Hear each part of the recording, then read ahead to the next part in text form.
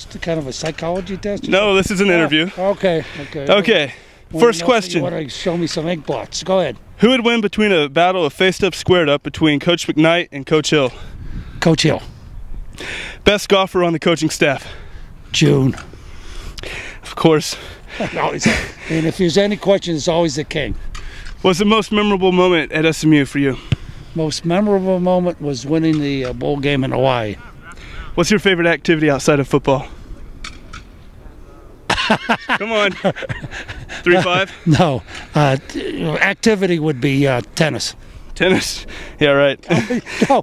Well, is that an activity? The other things that I would think of would be not an activity, but go ahead. What would you be doing if you were not a football coach? I would probably be a spy, double agent working over in Russia, getting secrets for us. I can see that. Okay, which graduating senior will you miss most?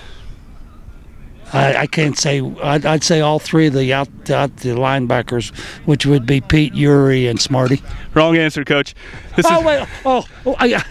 And of course Mickey Dollens. This is Mickey Dollens and Coach Haering signing off for ponyfans.com.